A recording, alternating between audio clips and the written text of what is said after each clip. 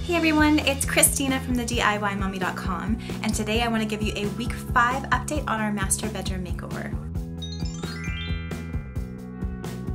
Hey everyone, and welcome back to my channel again today. Thank you so much for popping in to say hi and to see what DIYs I'm up to this week.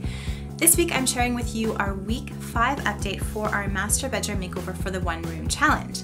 In case you're new here or you haven't heard of this challenge before, this is a challenge put on by callingathome.com. She offers this challenge to guest bloggers and some interior decorators as well to make over one room in the period of 6 weeks. So we chose to work on our master bedroom. Week 1 was the plan for the space as well as a mood board. Week 2 I installed a gorgeous reclaimed wood ceiling. Week 3 was the painting and caulking.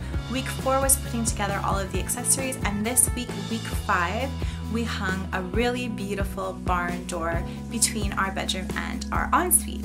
So today let me show you how we hung the door. My husband and I did that together, and I just want to thank Lee Valley Tools for sending us this really beautiful barn door hardware. This is a really gorgeous track and some wheels with a little bit of a wood accent, and we really love it and think it offers just such a nice accent to our space. Let's get started.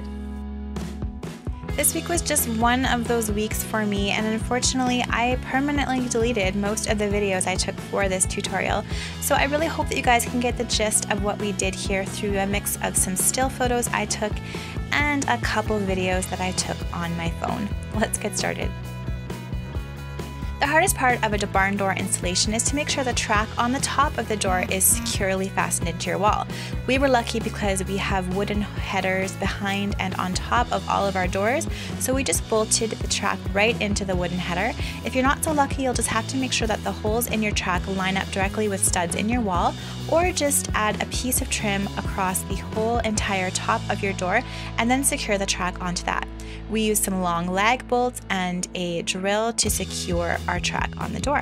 Next, install the rollers on top of the door. This is pretty easy, just use a drill and some wood screws.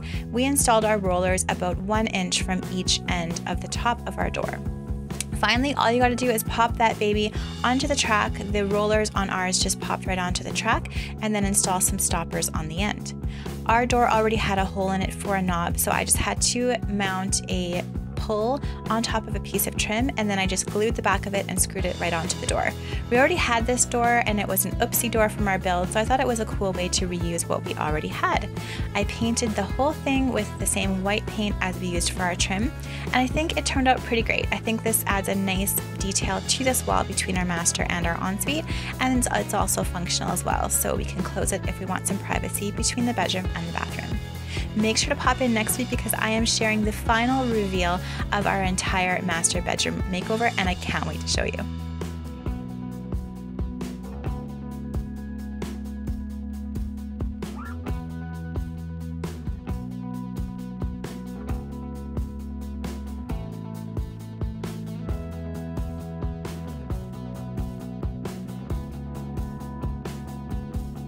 Thank you so much for watching my video today. If you liked it, please give it a thumbs up.